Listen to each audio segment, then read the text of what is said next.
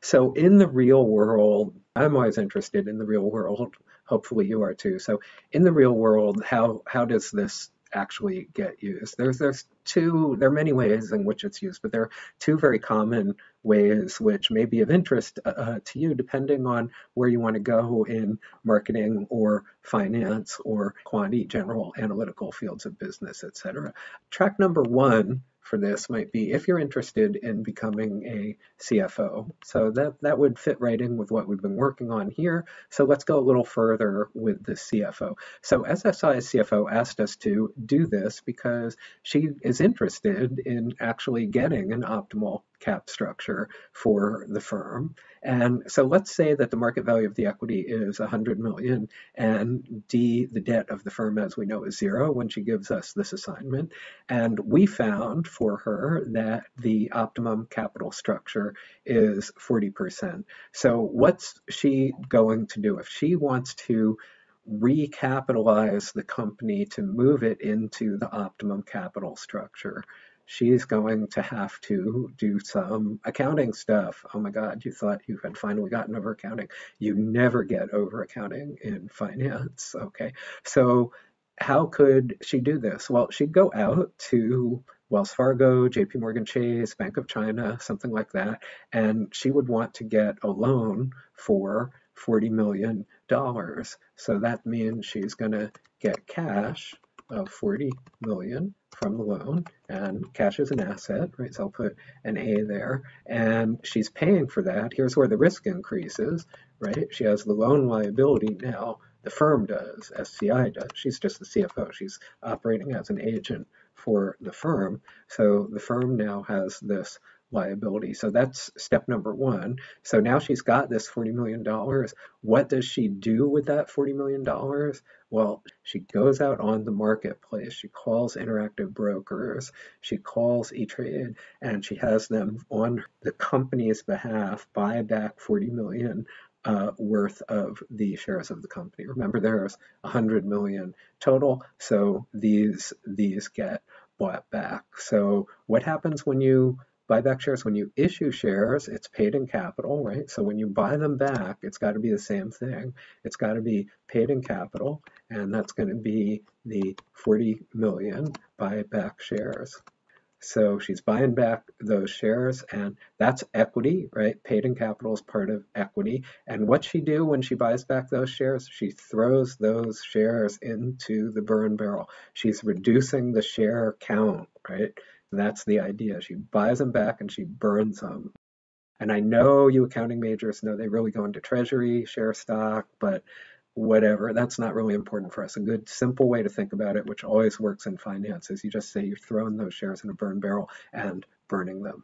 So now the CR is, what did she do to buy back those 40 million shares? That was the cash, 40 million.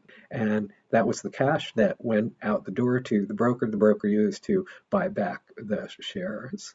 And that's it. That's one way in the real world that optimum capital structure is used.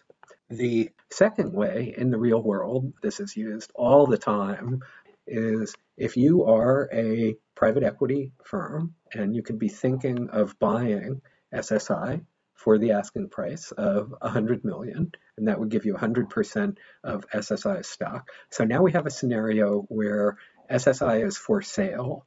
It's got no debt, it's for sale. The asking price for all of its shares, 100% of its stock, is 100 million. So if you're the private equity firm and you want to optimize SSI's capital structure after you've purchased it, how are you going to do this? This is something private equity firms do all the time. When they buy a firm, they recapitalize it into what they believe is the optimum capital structure. So here's how it would go. So first thing you note is that purchase price is 100, and that's going to be comprised of D, which is the loan going to be taken out by the company, and E is going to be your own funds.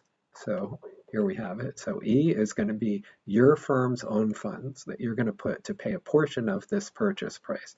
And D is going to be a loan taken out not by you. This is very important. This is a loan that's going to be taken out by SSI, your target takeover company itself, on the day of the sale.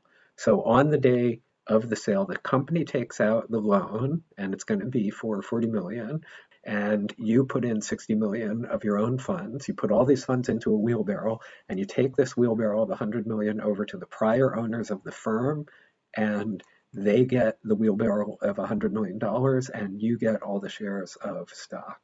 So how has that worked here? So we know that we've got our 40% debt to enterprise value is what we want. So we know that we're going to need a loan. The company is going to have to take out a loan of 40 million. So again, you're going to purchase SCI with 60 million of your own funds and with 40 million from a loan taken out by SSI on the day of closing. So again, you get your wheelbarrow and you put in 60 million of your own funds, and you get SSI to get this loan to it from JP Morgan Chase, and you throw their 40 million in the wheelbarrow. You take the wheelbarrow over to the prior owners, you give them the total of the 100 million that they demand to give up all their shares. You get all the shares. Okay, and that's it. For those of you who can't sleep without learning more about this, there's a whole section here on finding optimum capital structure, not for all stakeholders, but for equity investors. It's incredibly exciting. It's also in the textbook in prose form. So if you're super interested, you're encouraged to look at that. But as you can see, it's in gray, so you're not going to get homework on it. You're not going to get an in-class quiz on it. You are not going to be responsible for it on the next exam. So for all those reasons, I think I'll call it a project right now and look forward to catching up with you again soon. Take care.